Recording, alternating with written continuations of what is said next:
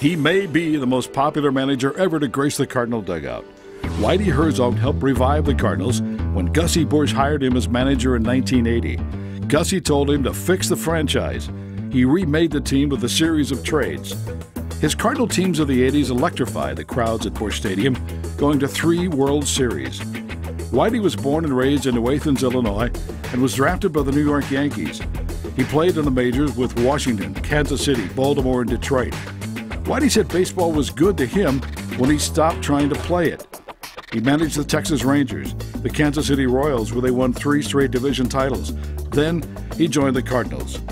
You know, you're one of the best goddamn pitchers in this game.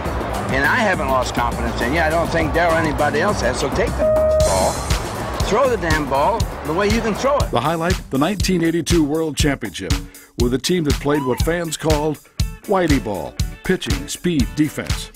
He was named Manager of the Decade by Sports Illustrated. Over his career, Whitey also served as a scout, coach, general manager, and farm system director. A brilliant baseball man and a credit to the game. The St. Louis Sports Hall of Fame welcomes Whitey Herzog.